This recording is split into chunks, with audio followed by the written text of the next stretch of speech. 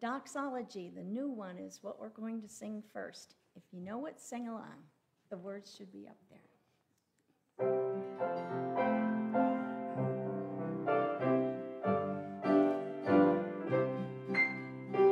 Praise God from whom all blessings flow. Praise Him, all creatures here below. Praise Him above, ye heavenly hosts. Praise Father, Son, and Holy Ghost. Again. Praise God from whom all blessings flow. Praise Him, all creatures here below. Praise Him above, ye heavenly hosts. Praise Father, Son, and Holy Ghost. Let's stand as we begin this morning. This is Memorial Day weekend. We remember those who paid the ultimate price for our freedom.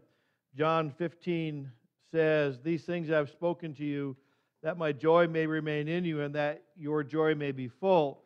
This is my commandment, that you love one another as I have loved you. Greater love has no man than this, than to lay down one's life for his friend." And Psalm 82 says, "Defend the poor and fatherless, do justice to the afflicted and needy, deliver the poor and needy, free them from the hand of the wicked." And then I found this poem which says, "Is it enough to think today of all our brave, then put away the thought until a year has sped? Is this full honor for our dead? Is it enough to sing a song and deck a grave, and all year long forget the brave who died, that we might keep our great land proud and free? Full service needs a greater toil, that we who live give heart and soul to keep the land that they died to save, and be ourselves in turn the brave." Let's bow. Our Heavenly Father, we know that we don't stand here without something having happened. We live in a nation where religion is free because men and women have died to keep that freedom. Not just religious freedom, but many other freedoms as well. And so, as we remember those who've died over the last many, many years, and those who are putting their lives on the line now, we thank you that we can live in a country of freedom. We thank you for the men and women who sacrificed for me, for us, for our nation. And may we not just give lip service to it one weekend a year, but Lord, help us to stand firm and stand strong in the sacrifice that has been made and will continue to be made, that our country would remain free. We pray this in your name. Amen. And we wonder, what can we do in times like these? The Bible says this hope we have is an anchor of the soul, both sure and steadfast. So let's sing about in times like these.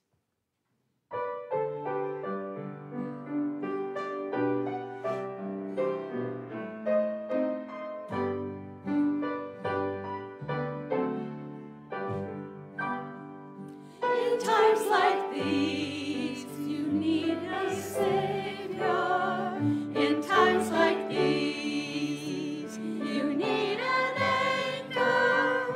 Be very sure. Your anchor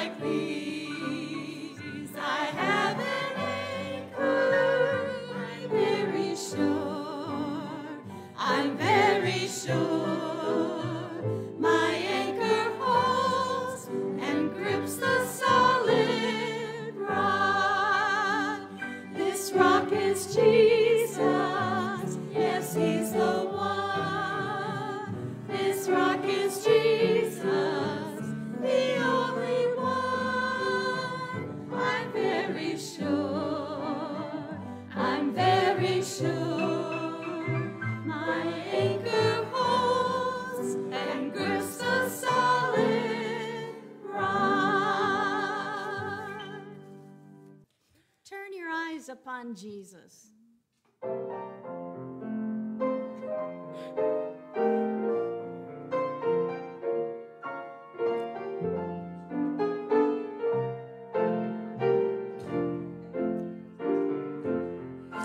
Oh, soul, are you weary and troubled? No light in the darkness you see. There's light for all who look at the Savior, and life more abundant and free. Turn your eyes upon Jesus. Look full in His wonderful face, and the things of earth will grow strangely dim in the light of His glory and grace. Through death into life everlasting, He passed and we follow Him there. Over us sin no more hath dominion, for more than conquerors we are. Turn your eyes upon Jesus. Look full in His wonderful face,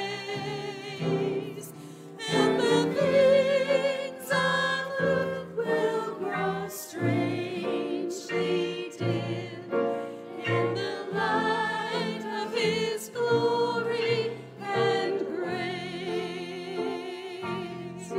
His word shall not fail you, He promised. Believe Him and all will be well. Then go to a world that is dying, His perfect salvation to stand. Turn your eyes upon Jesus. Look full in His wonderful face, and the things of earth will grow strangely dim in the light of His glory and grace. Want to spend some time in prayer this morning, and Gail Rao called me Friday, and she asked if we would add her children to our prayer list. Their grandmother passed away suddenly. They weren't expecting it, and so they're kind of having a hard time dealing with it. So pray for Gail Rao's children. Pray for Gail and the rest of the family in the passing of their grandmother as well. Let's bow in prayer.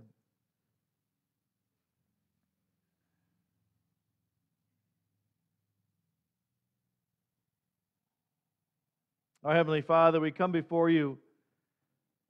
Help us not to get in the way of worship. Help us not to get in the way of your blessing and the descent of your Spirit. I believe that we work hard to allow your Spirit to speak and allow the Word of God to speak to us each Sunday. And so I pray that we don't get in the way of that. In the same way, I pray that we don't get in the way of other people seeing Christ through us, that we follow the way you want us to live and the way you want us to be. Lord, we would ask that in the days that we live, that we would represent Christ faithfully, that we would be witnesses for Jesus in the way we talk, in what we watch, in what we read, in how we carry ourselves all the time. I don't know that we will reach a level of perfection. But Father, I pray that we can live in such a way that our passionate desire is to serve you faithfully and be your servants. Lord, I thank you for those who've sacrificed their lives for our country. I thank you for those who've laid down their lives, and even those who will continue in the future to do that.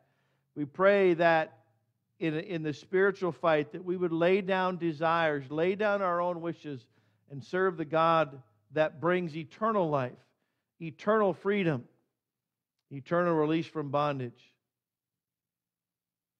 Our Heavenly Father, help us to faithfully represent who you are.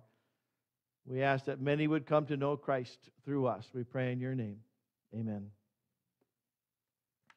At this time, we receive the offering, so if the ushers would come, we'll ask God's blessing on your giving. Let's pray. Father, we do thank you for the opportunity to give. Continue to use it wisely for your kingdom in your name.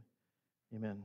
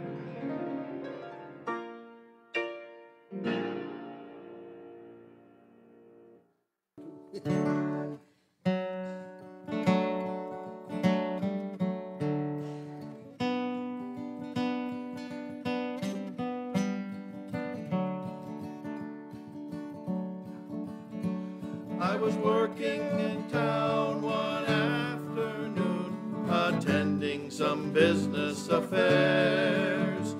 I heard a commotion a couple streets over and wondered what's happening there.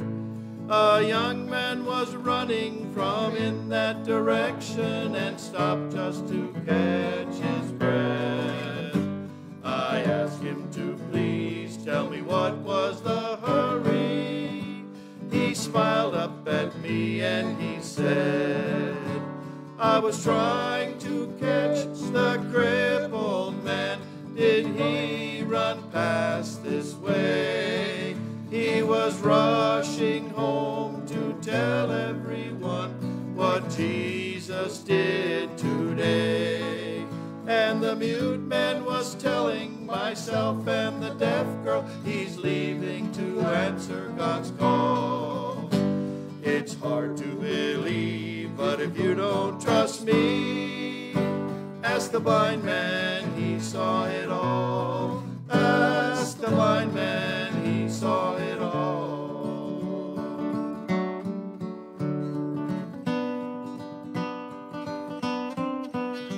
So my friends, if the troubles and burdens you carry are heavy and dragging you down, you've tried everything you can possibly think of, there's no relief to be found.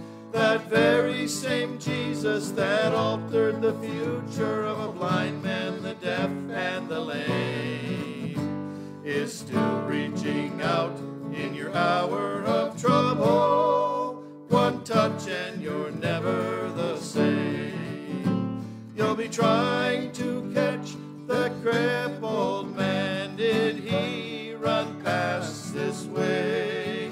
He was rushing home to tell everyone what Jesus did today. And the mute man was telling myself and the deaf girl he's leaving to answer God's call. It's hard to believe, but if you don't trust me, ask the blind man, he saw it all. Ask the blind man, he saw it all.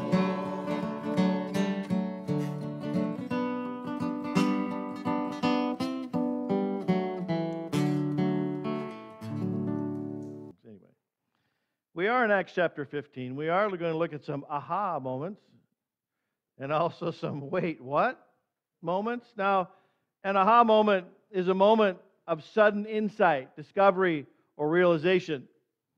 It's a moment when you suddenly comprehend a statement or event. It can be a point in your life when an important insight or decision or choice is made. That's what I should do. But in the passage, there are also what I've called, wait, what? Moments. And these are moments when an event or statement catches you by surprise. Maybe something you believed in life is suddenly changed, suddenly revealed as different than what you thought it would be, and you're like, wait, what?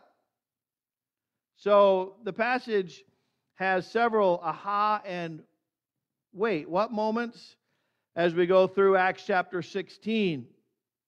And so we're going to look at some of those, try to get through those this morning. Our first wait what moment is found in verses 6 through 8 of Acts chapter 16.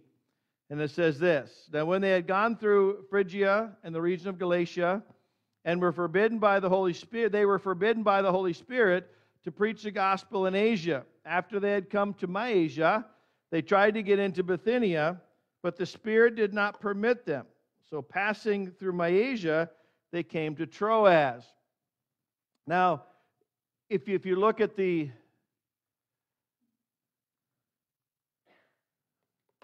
supposed to be a map up there. If you look at the map, you'll realize that they started probably over here in Antioch, and they took a ship over into here. Then they traveled through this entire area of Mysia. Now, this is a missionary journey. This is a missionary journey. And so they travel through this entire area of Asia and up into this Mysia. Then they try to go over here into Bithynia, and the whole time the Holy Spirit says, no, no, no, you cannot speak, you cannot go. This is a missionary journey. This is where Paul sits back and he goes, wait a minute, what? This is what we're supposed to be doing. We're supposed to be preaching the gospel. They come all the way up here to Troas, and they wait there. They simply travel through Asia, and they're not allowed to speak the message of the gospel.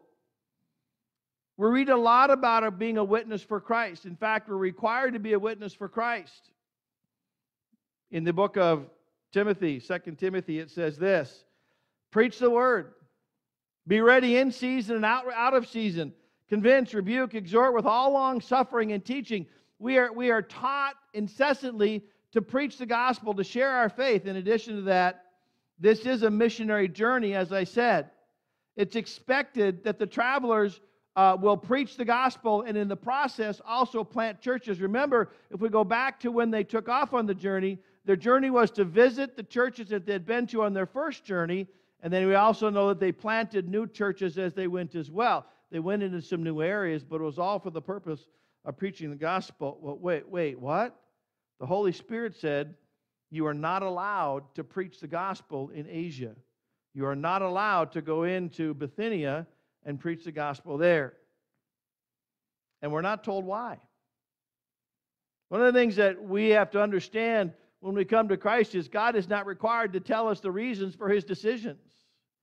It seems contradictory to everything we've learned about the gospel and about preaching for the apostle to be told, do not share the gospel or do not plant churches here in this area. But that's exactly what they're told to do. They simply made their way through Asia. They didn't stop. They didn't plant churches. They weren't allowed to go into Bithynia. They simply ended up in the port town, the coastal town of Troas. The Bible simply says they're forbidden by the Holy Spirit to preach the word in Asia, and when they tried to go into Bithynia, the Spirit hindered them, stopped them from going in. Do you believe this next statement? God has a plan. God has a plan. We plan in the will of God. We plan seeking God and trying to find out exactly what God would have us to do. But as that plan develops and as that plan takes place, we have to be ready for God taking us in a different direction than we initially began. Proverbs chapter 16 says, a man's heart plans his way, but the Lord directs his steps. We have this desire. Paul and Silas and his group had a desire to preach the gospel in Asia and then up in Bithynia. But God said, no, I have a different plan. I want you to take different steps. I want you to do something different. Jeremiah 10 says, O Lord, I know the way of a man is not in himself. It is not in man who walks to direct his own steps. God, lead us in the way that we should go. This is not saying that we shouldn't plan, but what it's saying is be sure to fit with God's plan. What would God have you to do? When the Apostle Paul, when he was still Saul, was confronted on the road to Damascus in the book of Acts chapter 9, he has a confrontation, he falls to his knees, he's blind, and he looks up, or he lifts his head and he says this, Lord, what would you have me to do? Lord, what would you have me do? What do you want me to do? And that statement becomes the Apostle Paul's commission. That becomes his mantra. Lord, I'll do whatever you want me to do. Now here, as he goes to Asia, as he tries to go into Bithynia, that statement is challenged. Paul, are you really willing to do whatever I want you to do? This is contrary to really what you believe, what you think, but you understand that I have a plan, and my plan is right, and my plan is better. We think, as I was going through this, I was thinking of Mary, the mother of our Lord, and she said to the Lord, be it unto me according to your will. Now that's a blank check. That's a blank check for God. Be it unto me according to your will. Lord, whatever you would desire, whatever you want to happen. And of course, you know the Christmas story, you know the story of the birth of Christ, the advent of Christ. It came in every possible way contrary to what we think should happen, and yet Mary was willing to follow that path literally to the end, to the death of her son, as she was there at the crucifixion. Lord, be it unto me according to your will. Don't believe for a second that Mary wanted to see her son die on a cross. But she had said, and she meant, be it unto me according to your will. Can you say that? Lord, what would you have me to do? Lord, I have plans and I have desires and I have passions and I have things. But Lord, what do you want me to do? Because I'm gonna head out and I'm gonna start doing things, and I'm gonna, some of them will be specifically ministry, some of them will be more friendship or family oriented. But God, I'm willing to change. Lord, what do you want me to? Lord, be it unto me according to your will, not according to my desire, not according to my initiative, God, according to your will. What do you want me to do? See, sometimes our wait, what moments aren't so much wait, what, but rather, what do you mean? I don't get to do what I want? God has a plan. God has a plan. And although we plan, we need to fit into what God is doing. So that's really the first wait, what moments, but then immediately following that, we have our first aha moment. Look at verse 9. And a vision appeared to Paul in the night. A man of Macedonia stood and pleaded with him, saying, come over to Macedonia. If you put that slide up, that map up again, we'll see where that goes. If she can put that up.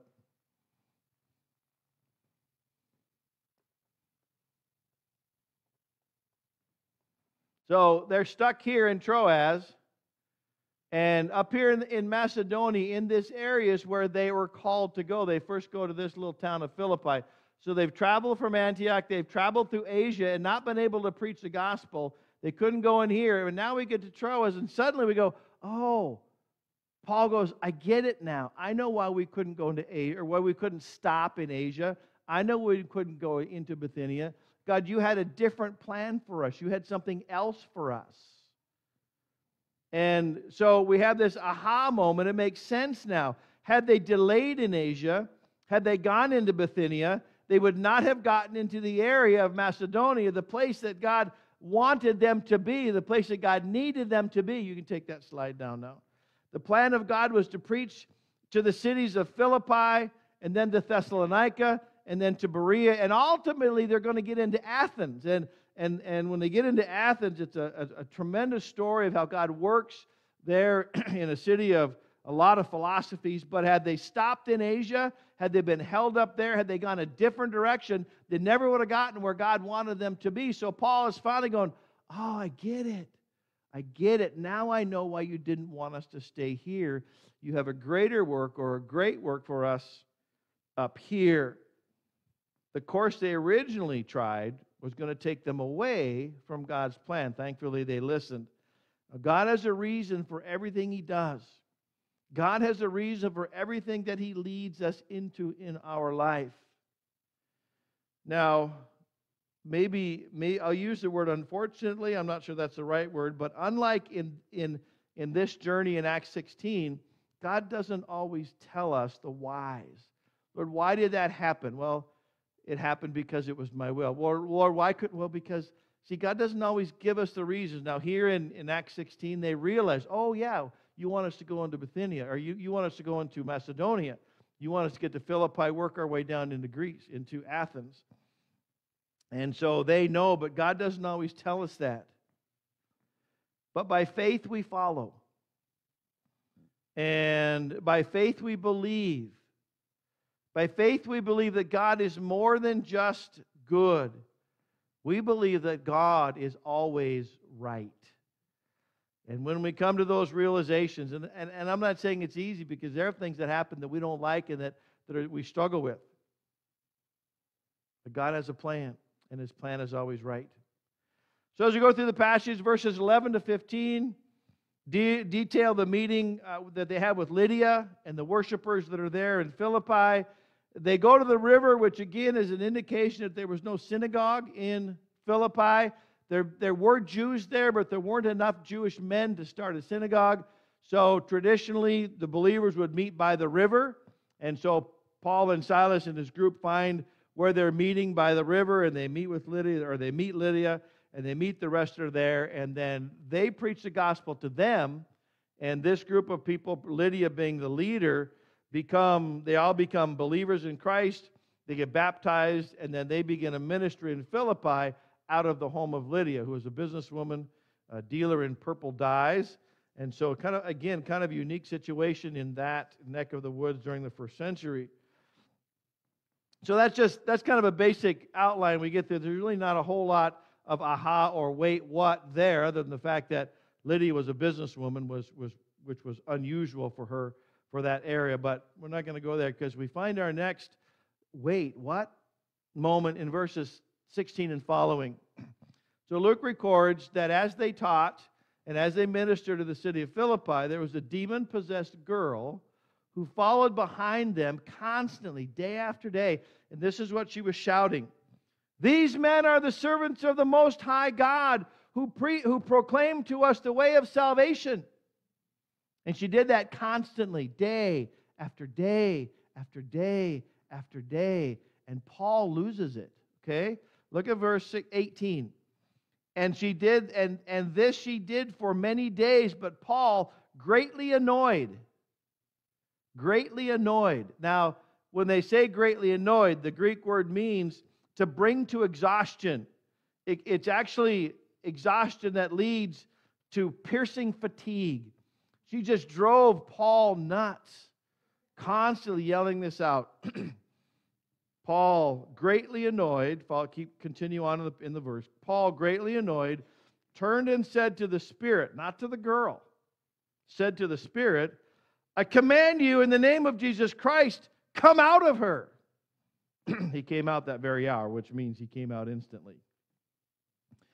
Paul became annoyed, so annoyed that he cast the demon, the spirit, out of this woman to get her to stop declaring the message. And this is where we stop and go, wait, what? Isn't any publicity good publicity? Remember, she's speaking the truth. She's declaring the truth. These are messengers from God. They are giving the way of salvation. So why didn't Paul simply allow her to continue to declare that? It would actually draw in crowds so that they could listen, or they would listen. Now, we may think that any publicity is good publicity, but there's things we need to consider in the account. First of all, let's think about the girl. Okay, I want you to think about the girl and the position that she was in. She was being controlled by an evil spirit and exploited for the benefit of her owners. And I don't want you to downplay the word owners. Before we mistakenly think that this was beneficial to the girl, remember that the word used here, or she is described in the text as a slave girl. Don't think for a minute that they treated her nicely. This is a slave. She's a money maker. She's a thing to them. She's a possession. She's not a person. So don't think for a second that they were treating her well. The word that Luke uses to describe her owners is the word kurios, which is the word that is used for Lord, master. This was not a good situation. It was a slave-owner relationship. And I guarantee you they didn't treat her well. The passage doesn't delve into it, but they only used her for what they could get. Now, in addition to that, she is possessed by a demon. Demons are wicked, unkind, barbaric things that more than likely tormented this girl. Again, just like her owners didn't treat her well, this demon would not have treated her well. Demons are liars. Demons are horrible. Demons are out simply to hurt and to harm. And though they may look good for a while, it's all for the purpose of destroying later on. The passage does not go into that.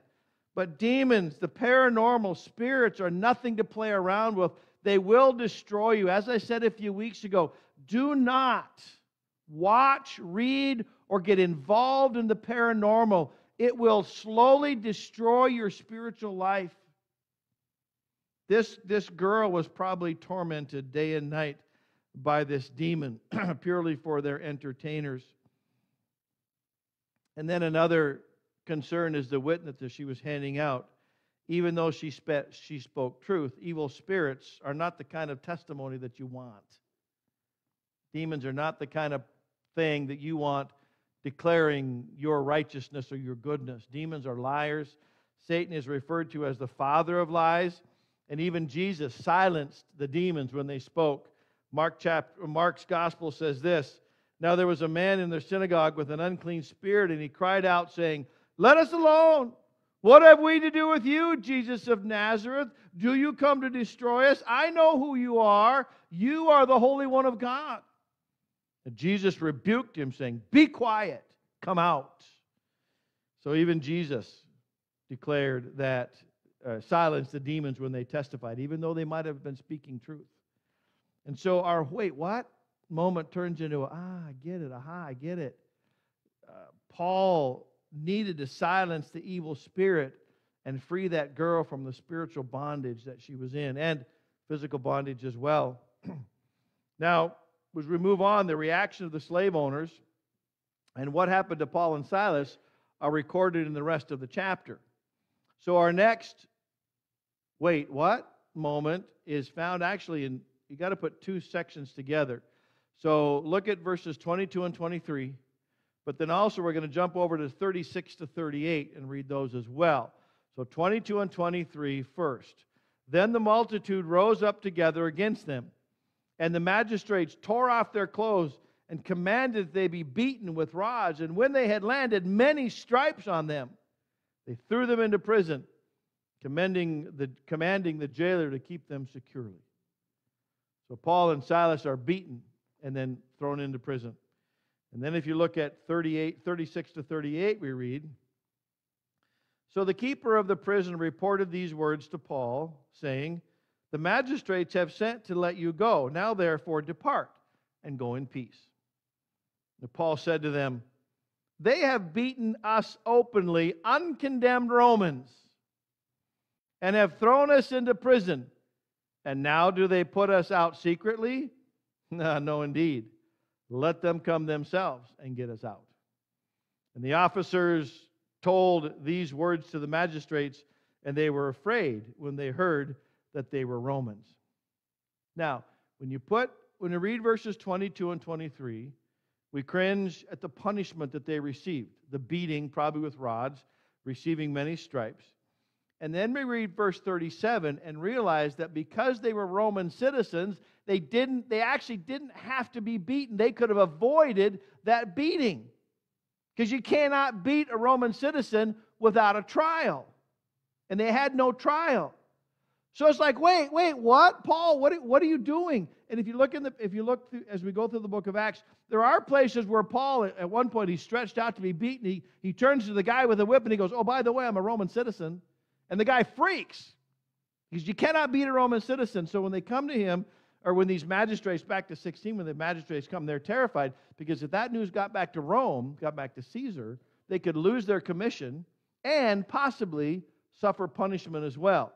So they're getting a little nervous, but we stop and go, wait, Paul, why did you do that? Why did you let that happen?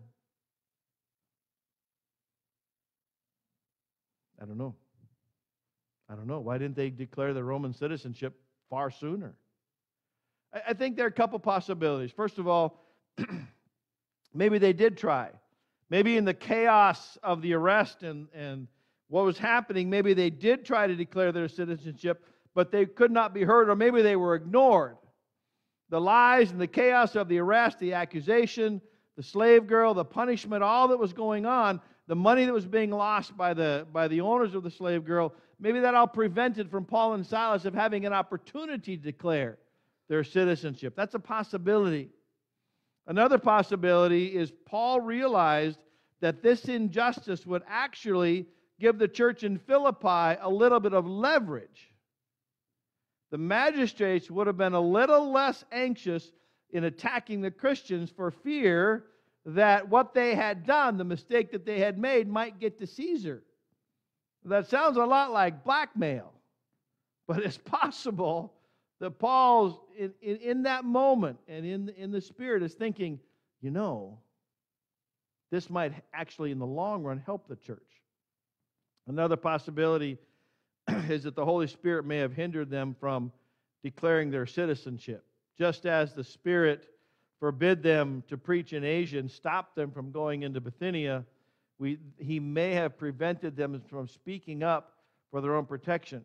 Remember, because they ended up in the prison, the jailer and his entire household came to know Christ and followed Christ. It transformed an entire household.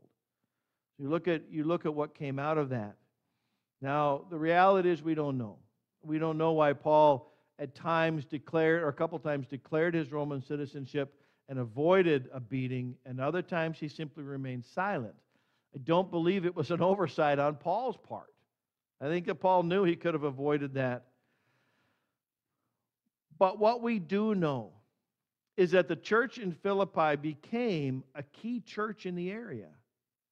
What we do know is that many, many became followers of Christ because of their visit to Philippi.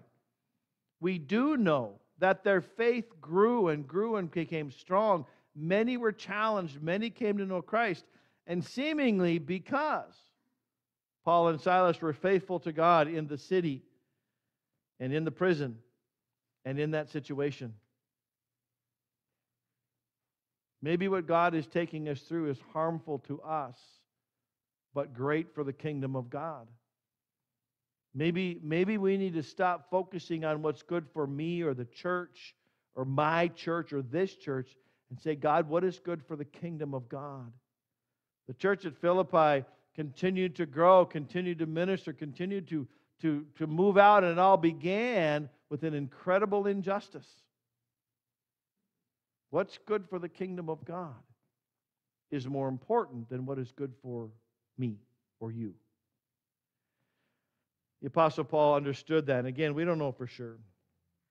Now, we may have a lot of, wait, what? Moments as we serve God. We may not always understand why events happen or what the outcomes may be or why God leads us in some ways. In fact, some of our wait, what moments may never become aha moments. We never be able to finish that. Some actions of God don't make sense while we're still here in this earth. But we read through the book of Acts, we see God working. We see God working in ways that are amazing. We see people coming to Christ. We see the church. We see the gospel taking root and becoming foundational. Remember, the events of the book of Acts are still happening today. There was a foundation laid in this book for preaching the gospel that continues on to today. Reading the book of Acts reminds us that it's a prequel for our work and actions today, is it not? This is the beginning of what we're still doing today. When you look at the book of Acts, when you finish the book of Acts, we come to the end of the book, Acts chapter 28, verse 31, and it says this, that Paul was still preaching the kingdom of God and teaching the things which concern the Lord Jesus Christ with all confidence, no one forbidding him. When does the book of Acts end? At the coming of Christ. You're right, it doesn't. We are Acts chapter 29. We are Acts chapter 29. It doesn't end. It continues on. And we need to realize that we are the ones who now are preaching the kingdom of God and teaching the things which concern the Lord Jesus Christ with all confidence. And we look at the book of Acts, we see that all these wait, what moments, these aha moments, they're going on today. Lord, why did you do that? Oh, I get it. I see why you did. Well, Lord, why did you? Oh, I get it. Now I understand. Now we don't always get the understanding, but this we do know is that God is using us to reach people with the gospel of Christ. And as you read in the newsletter coming up next Sunday, with all the horrible events that are happening, the shooting in Texas, the shooting in Buffalo. I actually looked up a website. There's a website that chronicles all of these. And in the month of May, just this month, 40 people have been killed and like 257 injured in shootings. Now, some of them are in a home or they're not all in public places. But we look at that. I look at that and I cringe. 40 people in 1 month. And I didn't even expand the search to the year. I was afraid to. If you look at the list, it's a spreadsheet, and almost every single day there's a shooting that has taken place in the country. How does the church respond to that? The church responds by continuing the course, staying the course. What is the answer to the unrest in society today? It's the gospel of Jesus Christ. And it's being rejected, but just because it's being rejected doesn't mean we stop preaching it, stop teaching it, stop declaring it. No, in fact, we do it louder because it is the answer. And that's what the Apostle Paul did. Yeah, he went through trouble, he took beatings, and he was redirected, and just a lot of stuff happened to him. But what did he do? He stayed faithful to his ministry, faithful to his call. He continued to preach the gospel, as it says, that he preaching the kingdom of God and teaching the things concerning the Lord Jesus Christ with all confidence, knowing that that's what would make a difference in society. Don't stop. Don't stop. You won't be accepted by everybody. But Jesus Christ is the answer to the unrest in society today. And some will hear and some will not hear. But we stay the course, and we continue to minister the gospel and teach others what Jesus Christ can do in their life. Let's pray. Our Heavenly Father, we thank you for the opportunity to minister the gospel of Christ. And yeah, there's a lot of, wait, what, Lord? You said what? Or there may be moments of, oh, Lord, I get it. Aha, I get it. But through that all, keep us faithful. Don't let us quit. Don't let us give up. We pray in your name. Amen. Stand and sing, Thou art worthy.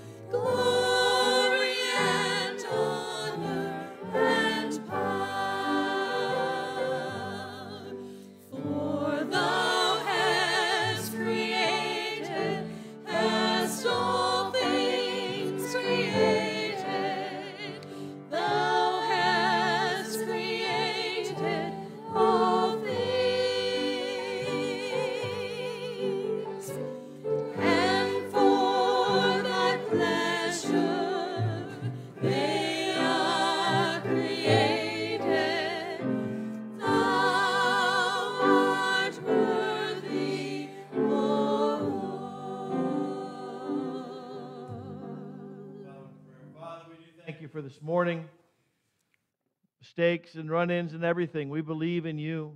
We believe that the Word of God is the answer to all of our struggles, all of society's struggles. So keep us faithful to this book, the Word of God, and keep us teaching and declaring and sharing and living that others might know. In your name we pray. Amen.